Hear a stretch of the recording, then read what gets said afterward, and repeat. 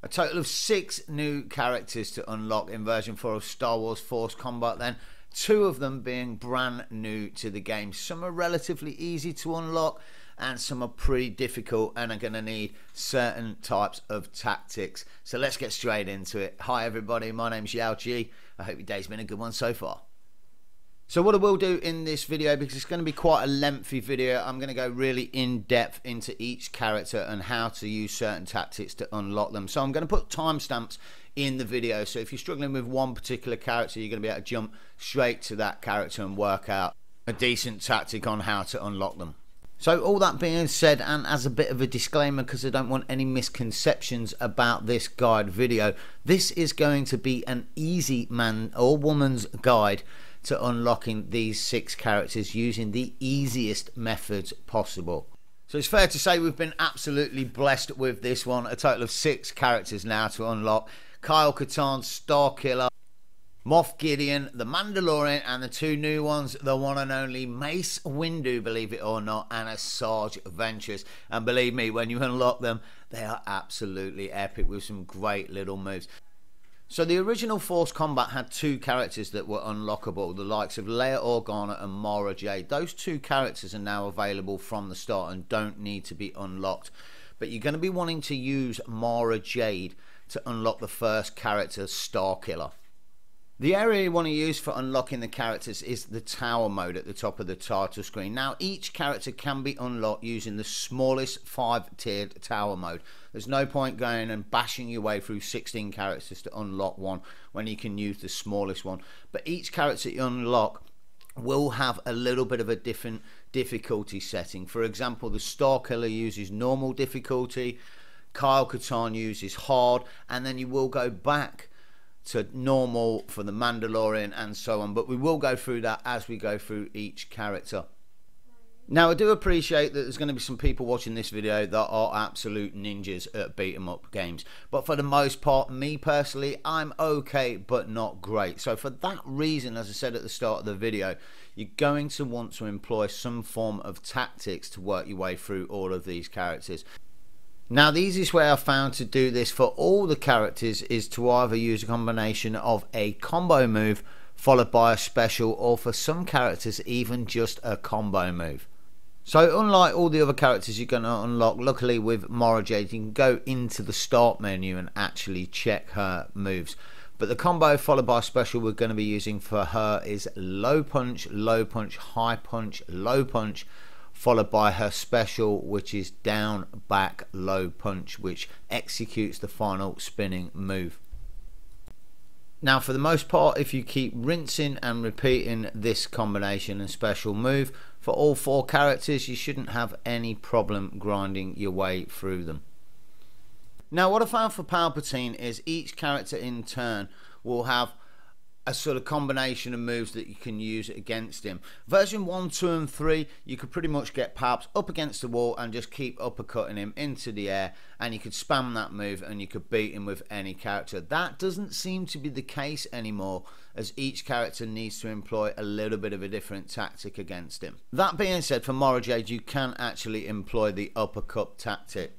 So what you're going to want to do from the start of round 1 is use your low kick, or rather low punch, high punch, low punch, and then come in with the special.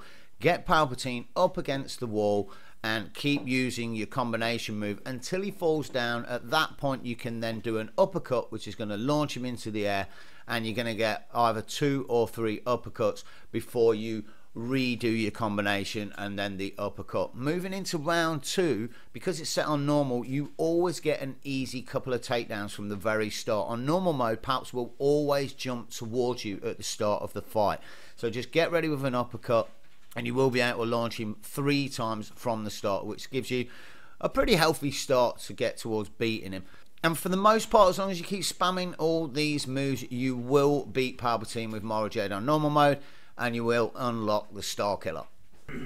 Moving on to the Starkiller then, and it's worth noting before we start on to this one, if you're not happy with the lineup on the towers mode, you can just back out and then come back in and it will redo the lineup. So for example, if you've got Ahsoka or Maul, which can be quite difficult to get past due to them flurrying around with their sabers. And as I say, just back out, come back in, and you'll get a different lineup of characters to battle against. So for the most part with the Starkiller, I found that a combination move was better than using special moves also. He does have 2 special moves of note. I believe there's a backwards forwards low kick, which does an electric pulse, and he does a down back high kick, which does a spinning attack. But as I say, for the most part, I just use his combination attacks, which is a low kick, high kick, low kick, high kick, low kick, high kick, low kick, 8 combination in total, and I just keep spamming that for the first 4 characters until I get to the Palpatine. Even though it's set on hard mode, for the most part with Palpatine and the Starkiller, I found that just spamming his combination move was enough. Didn't get to a point where I could uppercut him in the corner, but simply just keep spamming his combination move and eventually you will beat him. And pretty cool, this unlock, not only do you unlock Katarn, but I can only assume because it's on hard mode, you also unlock an adventure skin for the Starkiller, which is pretty cool. On to Katarn then, a really well solid put together character, personally one of my favourites, and the good news for this one is we can drop the difficulty back down to normal for him. In terms of beasting your way through the first 4 characters, he does have a combination move which I believe is low kick, high kick, rather low punch, high punch, low punch, which gives you a 4 move combo, which can then be followed up with a down, forward, low punch. Which sees him fly into the air, launching the opponent and hopefully doing 2 full swell uppercuts onto the opponent and taking out a decent amount of damage. This can be combined with a few other moves, which is not too easy, which can lead to a 10 move combination. For the most part, this is what you want to use to work your way through the first 4 characters. On to Emperor Palpatine then, and he really is a different kettle of fish on most characters, but again we got lucky, we've got him on normal mode so we can employ the uppercut, beast him in the corner tactic. So essentially use your combo move.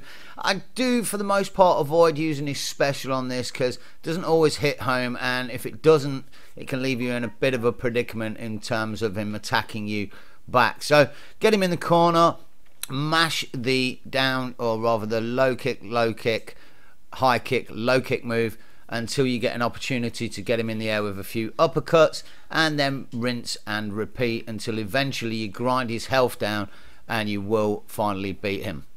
Now, whether or not this is because we did it on the normal mode, you do only unlock the Mandalorian. I haven't been through it yet on hard mode to see if it unlocks another skin. But there we go, we've got our next character, the one and only Mandalorian. Back to the Towers mode with the Mandalorian then, and we're going to have to up the difficulty to hard again for this one. So make sure you've got characters that you're happy you can beat. And I must say, I've found the Mandalorian a little bit different to all the other characters. I think it's because he's got a weapon that's got a longer reach, and because of that he seems to have a bit of a slower attack. So I will say for the Mandalorian and all the other characters, these moves that I'm finding are just from trial and error. If you found any other moves or combos that I'm not mentioning in this video, please let me know in the comments section. As with these 6 unlockable characters, there are no instructions on their moves as there are with all the normal characters, and there's been no videos made on their moves either. So even though the Mandalorian does come with a number of cool moves, there are only a couple that we're going to be using to grind our way through the first 4 characters. He does have a combination which I've worked out supposedly is, and again, normal to the other characters, a low kick, or rather a low punch, high punch, low punch, followed by a down, forward, low punch, which throws missiles at the opponent. And if you keep spamming this combination, you should be able to grind yourself through the first 4 characters with not too much difficulty. Surprisingly, with the Emperor Palpatine face-off and the Mandalorian, I found it quite easy, and you will be able to just use the same moves that you've been using with the other 4 opponents. Simply use the combo move and then the missiles. The reason this works so well is because we're on hard mode, and Palpatine is just so offensive that as soon as he gets a chance, he'll do his spinning move at you, which if you've built up enough power by doing the combo, as you can see in the video, the missiles fire and block his spinning move, allowing you to then continue with your combo attack. Keep grinding this out and eventually you'll get the KO and unlock the next character. which this time around is the one and only Moff Gideon from the Mandalorian series and Star Wars multiverse, carrying the one and only Darksaber. Pretty dang cool. So for Moff Gideon on the tower section then, unfortunately nothing much to change. We're going to have to stick this one on the hard, and I have to be honest, I really struggled with this one. Make sure you got the characters that you're happy to fight against. I spent half an hour getting beaten by Ahsoka and also Princess Leia, I think, before I completely reset it and just started again. So Moff Gideon himself, really cool character and kind of the polar opposite to the Mandalorian in terms of speed. Where the Mandalorian was slow, Moff Gideon is lightning fast with that Darksaber. And I have to be honest, after all my struggling, I found two different ways to beast my way through the first 4 characters with Moff. The first one is a combo move where it's 4 low punches followed by a high punch, low punch, high punch, which gives you about a 7 combo, and then you can follow that up with a special move of down, forward, high punch, which will see Moff Gideon launching himself in a spinning attack move for 2 times and doing a pretty decent amount of damage in total, to be fair. But the second way I found was probably the easier way, because let's be honest, we just want to grind through these characters and get them all or not, and then we can enjoy working out all their special moves and having some decent fights with them later. So the second way I found was simply just to keep mashing the low punch button and just go mad with it all the way through all 4 characters. Either of these 2 methods I found work pretty well with Moff Gideon, and he shouldn't have too much problem, even though it's set on hard, in the end getting through to Palpatine. On to Palpatine and Moff Gideon then, and I've got to be honest, for me this really was not a good combination. It took me nearly an hour to beat Emperor Palpatine, really difficult. And also here, I think it's worth noting a few more points about Palpatine. At this difficulty of hard or very hard, if you don't beat him in the first round, then my advice is just give it up. Let the second round just run out, let him beat you, reset it, and then come in again where you're on an even level with no wins, because you're just going to be wasting your time or skin off your fingers. For the simple reason that at this difficulty, it really is such a fine line as to whether you're going to win or not against him. So how to beat him then, and believe me, I tried a number of tactics, getting him in the corner and using the uppercut tactic, which didn't work. Some characters are able to knock him down and use the uppercut thereafter, and some aren't. Moff Gideon is one of the latter. I also tried the combo move with the finishing move, which again didn't work because he just blocks through it and ends up lightning bolt you and just wipes the floor with you. So the third tactic that I used, and the one that succeeded for me, and you're going to need really good timing for this, is to simply mash the heck out of the low punch button. And it sounds a lot more simpler than it is, because at some point Palpatine is going to block this attack, and when he does, he will come back at you with 3 sideways lightning and an upper lightning. As soon as you see him blocking your attack, get on your block. Block all 3 sideways lightning and the upper lightning, and then get straight back on your low punch button. Rinse and repeat this. His energy will slowly go down, and eventually you'll unlock the one and only Mace Windu. On to the final character to unlock then, Asajj Ventress, and with it comes a little bit more difficulty, and we're going to have to up it to very hard, and it is pretty dang difficult. Now, Mace Windu, I have to admit that I've seen a ton of Mace Windu mods over the years for a number of different Star Wars games, and this one is epic. It looks just like Samuel L. Jackson. Seriously impressed. And the fighting style also looks like Mace Windu in the movies. In game, I've got to say, the character is a lot of fun to play with a number of different special moves, including a force pull, a force crush, a lightsaber attack where he steams forward, and also a lightsaber spinning attack, along with a number of different combinations. It really is well put together. In terms of grinding your way through the first 4 characters, there's a couple of options that you can use for combinations. The first being a low punch, high, low, high 5-move combination, which ends with Windu launching himself into the air, and this can be followed up with a special move which is back, down, forward, high punch. But the problem is with the special, it's particularly difficult to pull off. So for that reason, if you're just trying to grind through the characters like we are, I'd advise just using the standard combo 5 move over and over.